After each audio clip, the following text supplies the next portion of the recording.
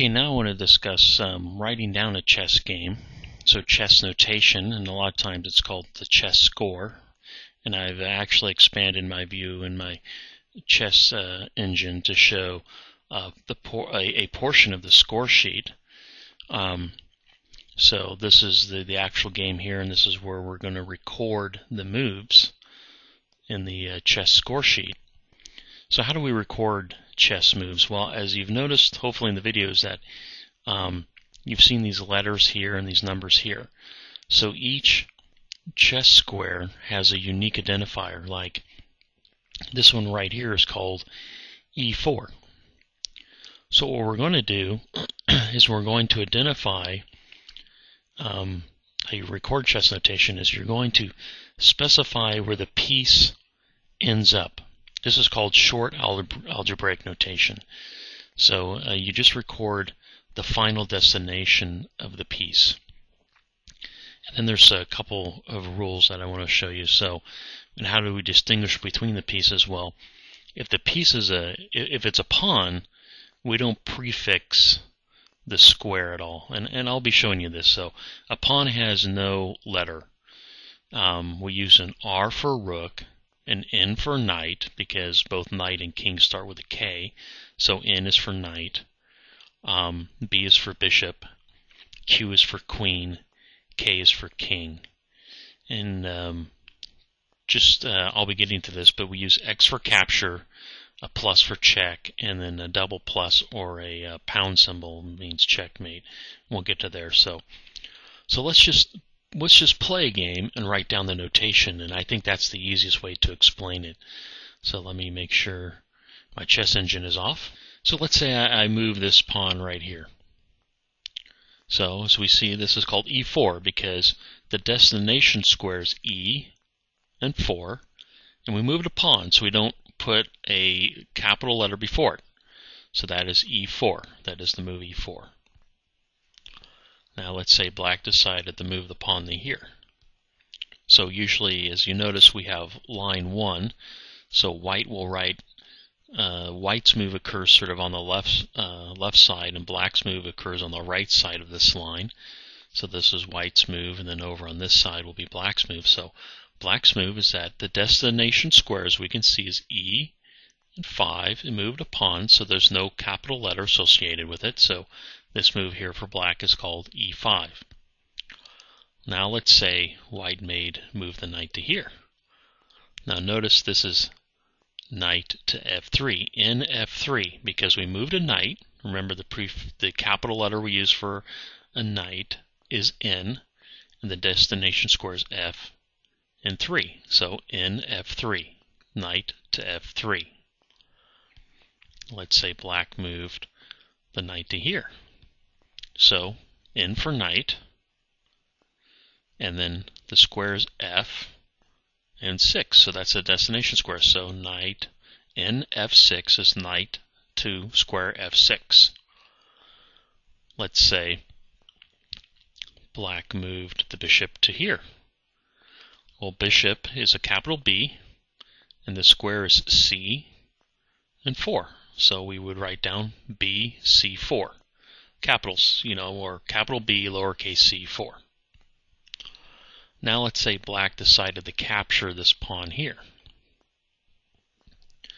So to show the capture, coming back to here just to show, again we use an X for capture and a plus for check. Okay, so now you may be wondering why isn't this move just not knight to E4? Well, we want to show that black actually captured something that was on E4 originally. So that's why we use X. So this move is not, so black's move here is not in E4, it's knight X E4. So knight took something on E4. So the knight ended up on E4, but it took something. It ended up being a pawn. You just have to know that. So now let's say white makes the move, this move. So the bishop moves to F7, actually captures a pawn. So this would be capital B, X, F7, because the bishop moved, it captured a pawn, and its final destination square is f7, and it gave check, so we write a plus symbol next to it. So for a check, we write a plus symbol. Now let's say the king captures the bishop, so we'd write k, x. So king moved, it captured, so we write an x, and the destination square was f7. Now let's say the knight comes to here, so the knight moves to e5, but it captures a pawn, so we write capital N, x, because we capture a pawn there, and then e5 is a square, and then we're actually checking the king, so we write a plus, so it's knight x e5 plus. Okay, so that's some basic moving and capturing. Okay, now I want to show some other special notation like pawn promotion, where two pieces can move to the same square, en passant, things like that, castling. So let's just, don't have too much time, but let's do pawn promotion. It's white to move, and white can move the pawn here and promote. So how would we reflect that? Well, if we move the pawn here and promote it to a queen, then as you can see, the notation would be a8q. A lot of people would probably write a8 equals q, but that's technically wrong. I think actually also acceptable is a8 slash q, but an equal sign in chess actually means a draw, but very common to see a8 equals queen to show that the pawn went to a8 and the piece that was promoted to was a queen. So that's just pawn promotion. So now let's show an en passant. Let's say now black moves right here. So black moves h5 because the final destination square is h5, and it was a pawn. But now white has the opportunity to take en passant like this.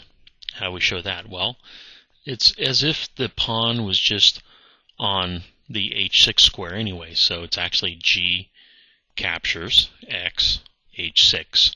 Now, a lot of times you'll see people write EP right after this for en passant. So that's very common to see. So, but technically you can just write G takes H6, but a lot of people will write EP next to this. Now let's say black decides to move one of its rooks. Let's say it decides to move a rook to here. Let's say it was this rook. Well, actually, it would just be captured by the knight. Let's say it decides to move it here.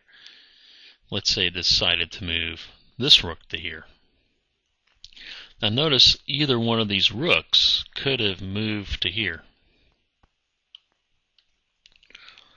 So in this case, when two pieces can move to the same square, it's usually going to be a rook or knight. One, you specify here, notice it was rook on 8 to d6. So we specify when two pieces can move the same thing, you're always going to have, you're going to specify the column number, A meaning A through H, or the row number 1 through 8. The rule is usually you specify the column number before the row number when possible. Now in practice, people usually will just write either, whatever feels comfortable to them that they can do. But sometimes only one can be written, like this case, since the rooks are on both the same on the D column, it has to be the row that's specified. Okay, now let me show you another example of this. Let's say white decides to move the knight to here. Notice that it was knight on G to E2, because technically it could have been either knight that moved to here. And you could have said, so now you could see this move, so knight on G, because we always specify the column before the row.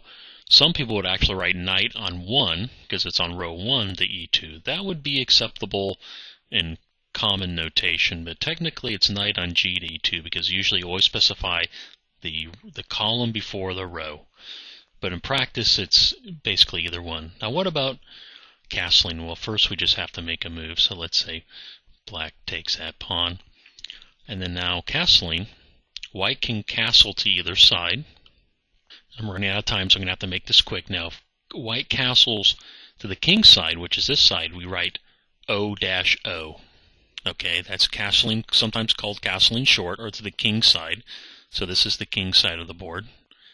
But if white castled queen side, like this, whoops.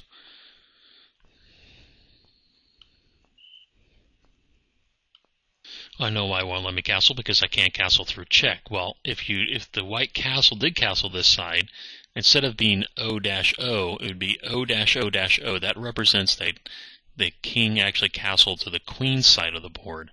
That's how you would reflect queen side castling instead of king side castling. So king side is O-O, queen side is O-O-O, and that's it for this video.